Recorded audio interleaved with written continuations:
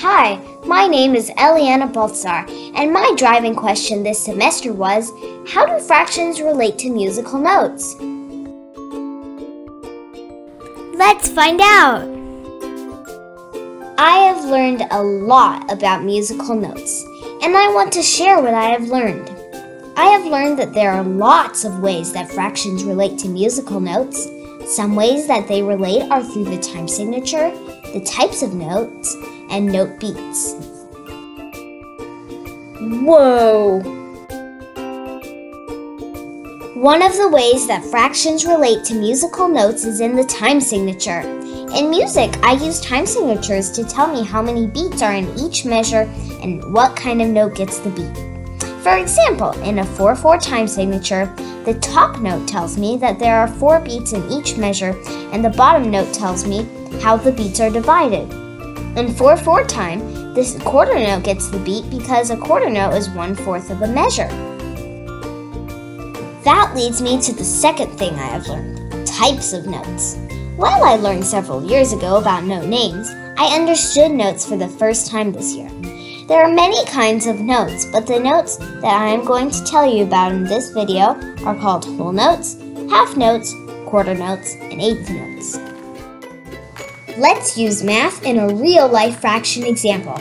This is a whole pie, but there is a problem. There are 2 people who need a piece of this one pie, so I need to cut it. I divide the pie into half, but then wait, 2 more people show up. Now I can divide this pie into 4 pieces. But oh no, 4 more people show up. So now I need to cut each large piece that I just cut into 2 smaller pieces so that I can have a total of 8 pieces, 1 for each person. A whole pie can be divided into 8 equal pieces, just like a whole note can be divided into 8 equal beats called eighth notes. Imagine that these Legos are notes. This is a whole note.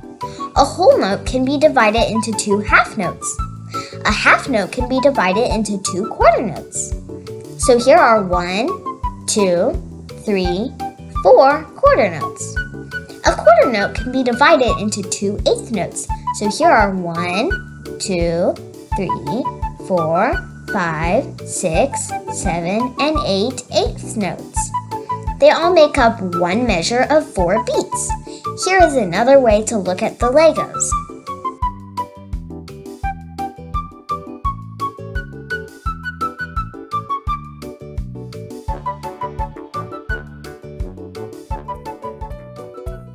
This is a measure.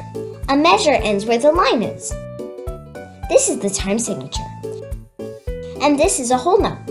The whole note gets counted 1 and 2 and 3 and 4 in. The time signature told us that there are 4 beats in a measure. So, 4 quarter notes will fit into this measure.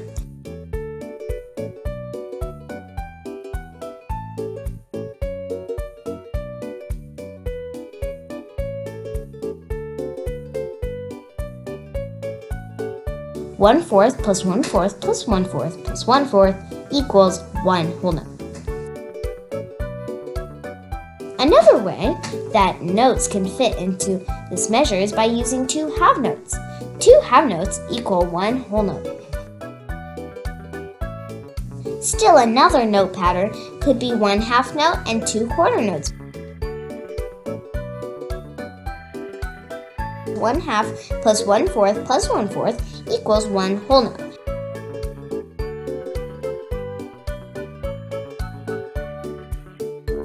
When 2 eighth notes are next to each other, they look like this. 1 eighth note has the count 1, and the second eighth note has the count and. So together they make the beat of 1 and. If I have 4 eighth notes, then I can count 1/8 plus 1/8 plus 1 eighth note plus another eighth note plus a half note equals 1 whole note, or 4 beats.